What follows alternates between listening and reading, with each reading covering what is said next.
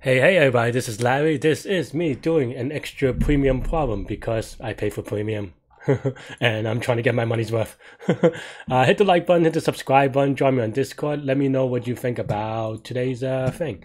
You know what? I'm going to do a little bit really different today. Or not that different, but we'll see if it comes up. But if I do get an SQL problem, I am going to do the SQL problem instead of kind of just skipping it. Okay, did not get an SQL problem, so maybe I reverse jinxed it and it worked. Today's problem is 370 range addition, a premium problem, and so I hope you are here to join doing with me. You're given integer length and an array updates where update to start and what's it called? Increment, I guess. You're an array of length 0, you have some operation to do it, you should increment all increments. Okay, I mean this is going to be like a to be honest, like at this point, if this was on Leetcode contest, this is a 20-second problem for me. I hope that it is for you as well after you kind of see what happens. The idea is just viewing instead of doing real-time updates, meaning that you update 1 and 3 or 1, 2, and 3 here, for example. You kind of wait until you have to wait until the end in this case, right? Because you don't have to do it live. So that's the answer. There are also a lot of neat things that you can do with this problem. Namely, you can definitely do segment tree and binary index trees and a couple of maybe even square root decomposition, stuff like this, or Mo's algorithm or Moo's algorithm. There's definitely a lot of things you can do with this one, but the idea that for this one it comes into play a lot with respect to certain type of prefix sum dynamic programming that comes up on Leetcode contests like recently.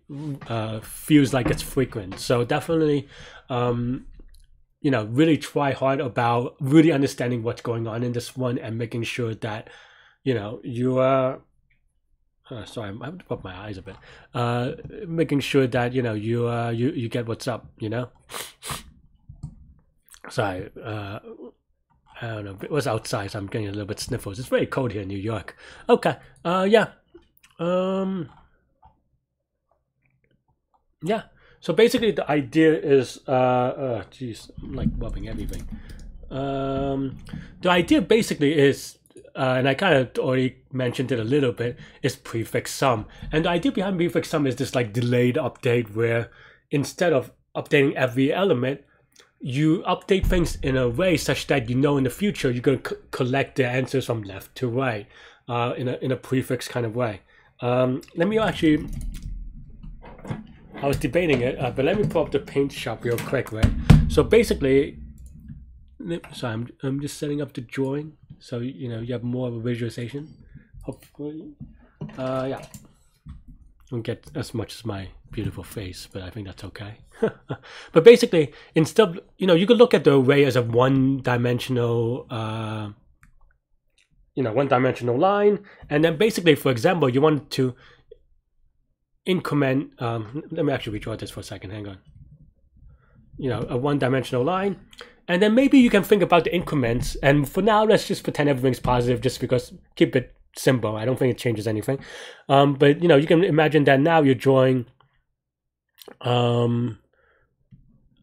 let's just say you want to +2 in a line that goes like this. So in a way, this is kind of, you can think about it as the area under the curve, and then you have these like lines, and then maybe you also add something like this, a lot of overlapping segments, and then of course the next thing you can do is that you sum over the heights, right? So that means that I'm changing my colors a little bit, so maybe you have something like this, and then now this looks, I don't know, I'm eyeballing it, so sorry friends, and then like something like this, say, right? Oh, I think I missed one. Sorry. Oh no. Yeah, okay, fine. Let's try. Whatever. I think there's a bit of a drop here, and then something like this, right? That's terrible. No, something like this, and then like this, and something like that. I don't know, right? Anyway, and then you can see that the only thing that changes are and this is also could be viewed as a sweep line event type thing, I suppose. But you can see that the only thing that changes are things that are in the beginning of the segment, right? These are in the beginning of a segment. or at the end of the segment where it goes down, right? So basically, as those things are changed, you can kind of look at it as a prefix sum, because here at this point, this is just the sum of all the overlaps that are inside, right? Meaning this is the sum of here and here, right? And so forth. And that is, of course, a sum of this box and then this box, right? So that's basically the idea, kind of. I don't know if I think I'm saying it a little bit awkwardly, but I think hopefully you get the idea. Yeah. Okay. So then now let's get to it. We want to create answer as you go to 0 times length, right? So for, what is it, start and increment. In updates, you have answer of s, because that's where the beginning of the index is. We want to add it to the increment, and then we want to do y minus the increment. But in this case, we want actually y to be inclusive, so the subtraction is going to be y plus 1. And of course, this can go over bounds, so maybe you want to do something like y plus 1 greater than length, or sorry, less than length, whoops. Right? And we'll just ignore the last element or something like this, right? And then at the very end, after all the updates are done, then we could just collect it and then look at it in a prefix some kind of way.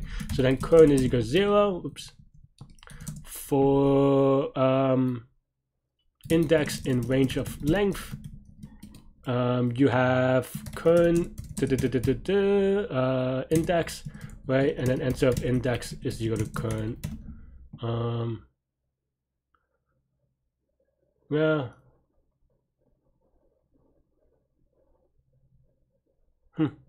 I think the way that I'm just thinking, because I think the way that I wrote it is a little bit awkward. You can also just do like answer of index plus 1 at answer of index or something like this, and then maybe, you know, just make sure you don't go off by 1.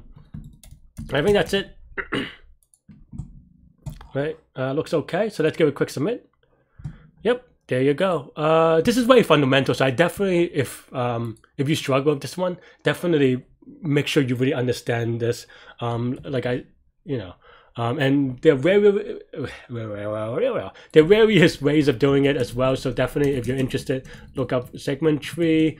There's square root decomposition in no particular order, by the way. Binary index tree, and then, you know, this prefix sum, and then also you know, maybe scan line and sweep line, defense and processing kind of thing, right? So yeah, that's all I have with this one. Oh, I guess I have to go over the complexity. This is going to be O of maybe n is a weird way to say it, because n is usually the size of the input, and it is going to take, let's just say u is the length of the update, then it's going to be O of u plus O of length time. But keeping in mind that in this case, length is not the size of the input, right? Length is just a number, so you have to be really precise and don't say like linear for that reason, right? But yeah, let me actually write it down then. Time is going to be O of L for length plus U for number of updates. Maybe I like Q just because Q is usually number of queries, and I consider these update queries. And then space is going to be O of L space, right? Because, you know, that's the size of the output. And just also one more time, length is a number that represents the size of the output. So length is actually not linear. So don't make that mistake and call this linear, at least not in terms of L. It is linear in Q for the time component in any case. So yeah, that's all I have for this one. Let me know what you think. Yeah, stay good, stay healthy, to good mental health. Have a great rest of the week, and take care. Bye-bye.